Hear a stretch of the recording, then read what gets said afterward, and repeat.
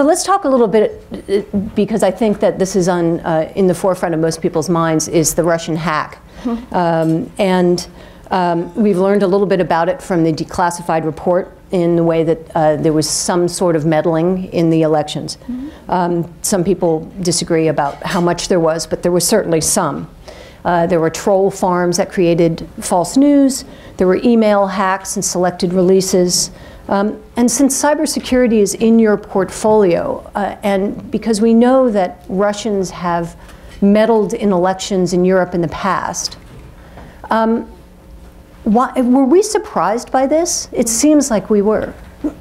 So, first of all, great to be here. I want to thank the council, and thank you, Dina, for doing this, and for everyone coming out this morning. It is, A, always nice to get out of Washington. B, nice to get, you referenced the Warren of the White House. It's actually a windowless office in the basement of the West Wing, so very nice to be here. And particularly nice to be in front of such a thoughtful audience, which is always my experience every time I've been to the council, whether here or in Washington, so thank you. Were we surprised by this? I think the first question is, what's the this you're talking about, right? So hacking of private sector entities, private or public sector entities. No, I don't think we're surprised by that. We've been talking about that and identifying that as, and cybersecurity in general, is one of the biggest national security and economic security threats we face. The president said that when he first took office, and we've taken a number of steps to address those threats. When it comes to the question of using information operations to interfere in our democracy, and I think the president recently spoke to this, that is something, the asymmetric tools, whether it's cyber hacking, cyber intrusions, information operations, those things I think are tactics and techniques that we're going to have to come to grips with increasingly going forward. So I think that's an area that has probably not been on people's radar screens as much as it should. And were you surprised by or was the White House surprised by the Russian hack on the DNC? Or that's what I mean by whether or not? I mean, look, we have been talking about and identifying and working on an increasingly aggressive set of actors. And Russia has when it comes to cyberspace, to just talking about cyber threats, and Russia has always been at the top of that list. Russia, China, Iran. We saw North Korea's activity, obviously, with the Sony attack. So no, I don't think we're at all surprised about their capabilities. We've been talking about that and identifying that as a real threat for some time. And the the Republicans were hacked as well. Do we know for a fact that the Trump campaign was affected? So a few data points on this. One is the October 7th statement that the Director of National Intelligence and the Secretary of Homeland Security issued in a very, frankly, an unprecedented statement calling out and identifying the Russian government-directed intrusions on, at that time, it described political organizations. And so I would call to people's attention the plural there. So I think, as we saw in the unclassified report, that obviously you identified the DNC hack as well as some Republican infrastructure.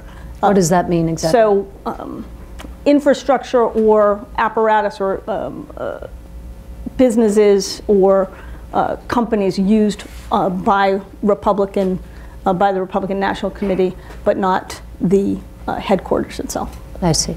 And certainly what we know is we did not see the same type of information disclosures and leaks as we saw with the DNC. Which gets me to my next question, which has to do with Julian Assange. You know, he has said of WikiLeaks, he says he doesn't know where the docs came from, or that they didn't come from a state actor. Do we know that to be true? I think that the unclassified report speaks to this, that they cannot say definitively one way or another whether or not he was witting. I think that is how it's whether he was witting. Oh, I see. Of witting the sources. I see. Yeah. So it could have been removed by a couple of. Okay. So we'll talk more. I'm sure members will have more to ask you about the hack, but I wanted to... I can't imagine that. Yeah, maybe one or two things. But I just wanted to get that much out. If you had a yellow sticky above your desk, what are the 3 things that you came in wanting to do, and did you get them done? Yeah.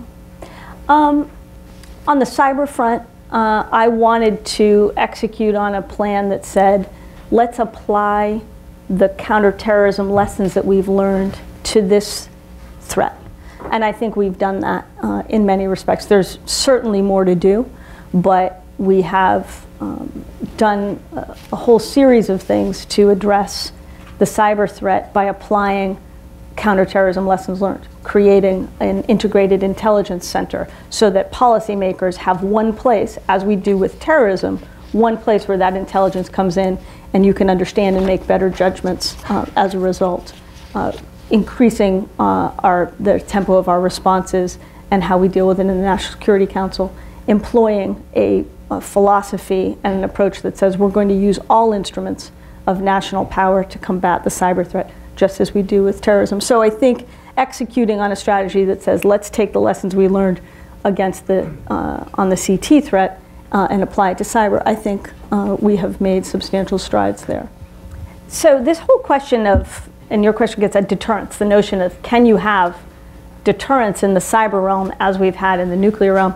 I think it's a fascinating question. There's going to be a lot more conversation about that, whether it's because of the Russian hacking or steps that other nation states have taken.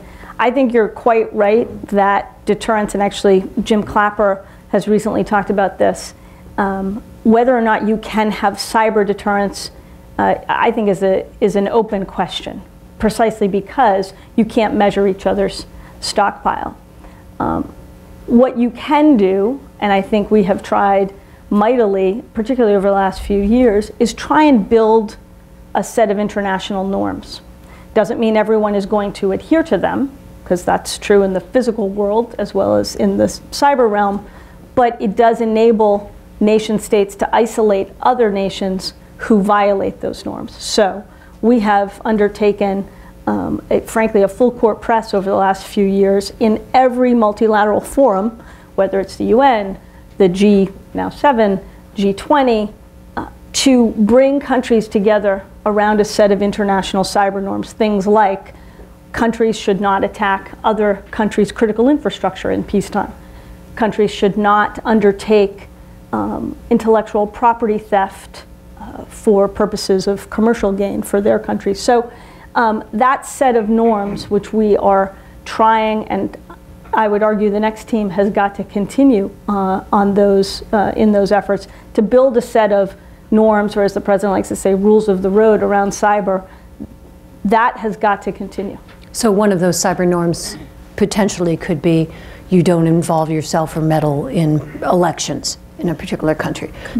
So who's the person who's going to be in charge of that next? Do we know?